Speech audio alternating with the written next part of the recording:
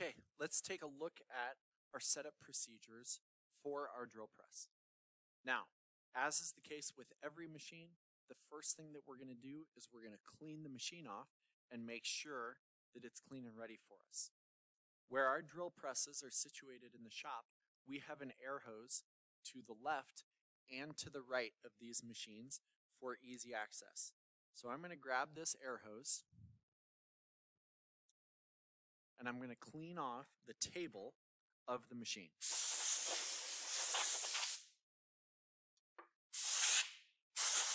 I'm also cleaning off the backer material that I'm going to use when I drill my hole, and then I can return this to its hook. The next thing we need to do is we need to make sure we've got the correct drill bit loaded into the machine. I would like to drill a 1/4 inch hole, which is going to be bigger than what's in here currently. And so I need to change out my drill bit. So let's look at how to do that. So here is my 1/4 inch drill bit, and you can see it's a larger diameter than the bit that's currently mounted in the machine. So I need to remove this drill bit.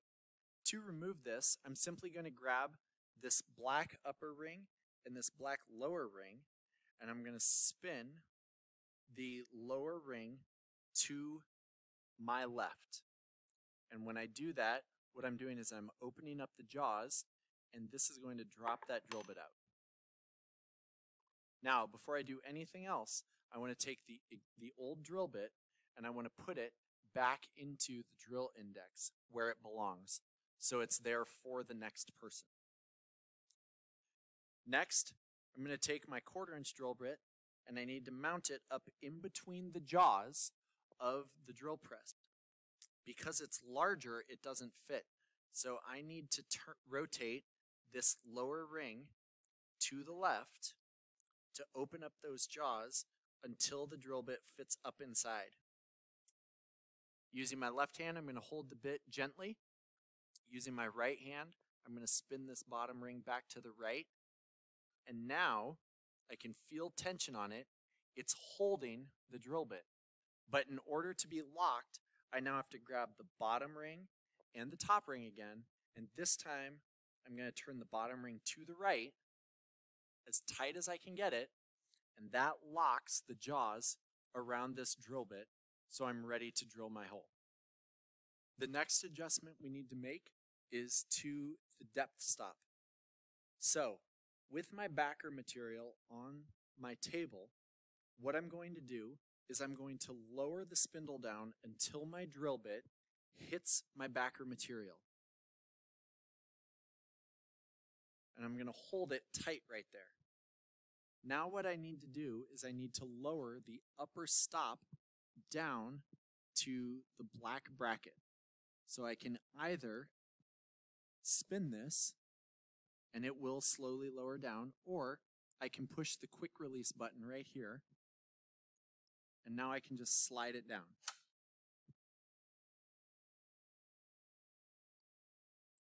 Now, the depth stop is set. What this does is it guarantees that I'm going to drill all the way through my workpiece into my backer material, but it also guarantees that I'm not going to drill down into the tabletop. You can see here, now that I have taken the time to adjust the depth stop, that when I lower the spindle on the drill press, it stops right here, just below the surface of my backer material, but above the table. Correctly adjusting the depth stop will prevent you from drilling into the table, which could either damage the table or damage the drill bits. I have this piece of backer material here. This is simply a scrap piece of plywood that we are not concerned about. We are always going to use a piece of backer material when we're at the drill press because it does two things. The first thing that it does is it helps protect our table. We want a buffer zone between our workpiece and the table surface. Otherwise, when we drill through our workpiece, and come out the bottom of our workpiece, we're going to immediately hit the table, and we don't want to do that. So we use a backer piece. The second thing that the backer material does is it supports the underside of our workpiece. Wood is a fibrous material, so as this drill bit tries to push through the fibers on the back of your workpiece, if it's not supported by something, you're going to get a lot of tear out and you're going to get a hole that's not clean. So by using a piece of backer material and holding our workpiece on top of that, when the drill bit comes through the bottom of our workpiece, it will be supported and give us a much cleaner and more accurate cut. Now that we've set our depth stop and we've located our hole, we are ready to go ahead and drill a hole through this workpiece. Before we do that, I feel like the fence is in the way a little bit. So I'm going to release both levers, slide this out the back, and put it away. Now I'm not going to just drop this on the floor. It lives on the rack behind all of the drill bits so that we know where it is the next time somebody needs to use it. I'm ready to go ahead and turn on the machine and make sure that my speed is adjusted correctly. For this type of drill bit, in this type of material, I want to be running about 2,000 RPMs.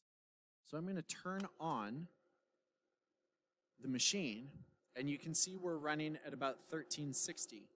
So I'm going to reach back, and I'm going to turn the speed adjustment handle, and as I do this, you can see the speed of the machine climbing, and now we're up close to 2,000 RPMs, which is where I want to be. The next thing I need to do is I need to line up my drill bit with the mark that I made when I was doing my layout. So, holding my workpiece here and with the drill turned off, I'm going to lower the quill down and line up the point of the drill bit with my center punched hole right here at the intersection of my 6-inch and 1-inch markings. Now I can hold this piece. I moved it. So I need to readjust it. Now I can hold this piece steady in position. Now that my speed is adjusted, I can go ahead and turn on the machine and drill my hole.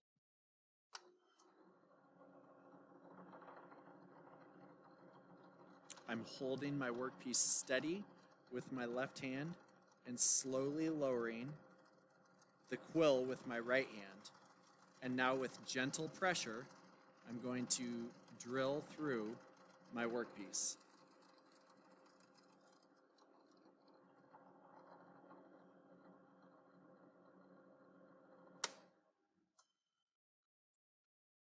Once I've finished drilling my hole, I want to check and make sure I got all the way through. You can see that I did not get all the way through my workpiece. And that's because the handle of the drill press was actually hitting the camera as I was drilling. So I'm going to move the camera and I'm going to re-drill this hole. So now I've got a partially drilled hole, but I didn't get all the way through. So what I'm going to do is I'm going to hold my workpiece steady with my left hand. I'm going to turn on the machine, and then as I lower the quill down, I'm going to slowly adjust until the drill bit lines up right with the hole there. So let's go ahead and do that. Once the machine is up to speed, I can start lowering the quill, and I'm adjusting to get it close. Now, the drill bit is going to center on that hole.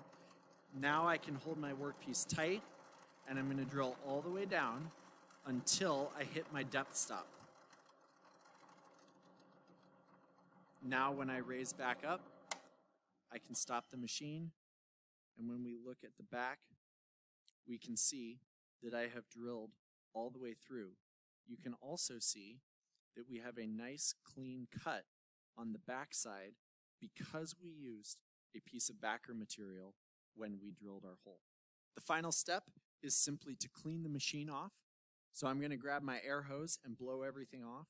I can leave this piece of backer material here at the drill press because the next person who comes here is going to need this to do their work as well.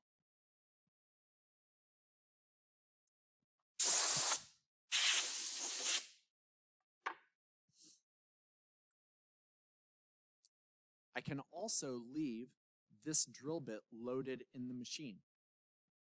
It's important when you walk up to the machine to check the drill bit to make sure it's the right size. You never want to assume that the right size drill bit is loaded in the machine. But when I walk away, I do not need to remove this. I can leave it right there. That is a secure place for this drill bit to live until the next person is ready to use this machine.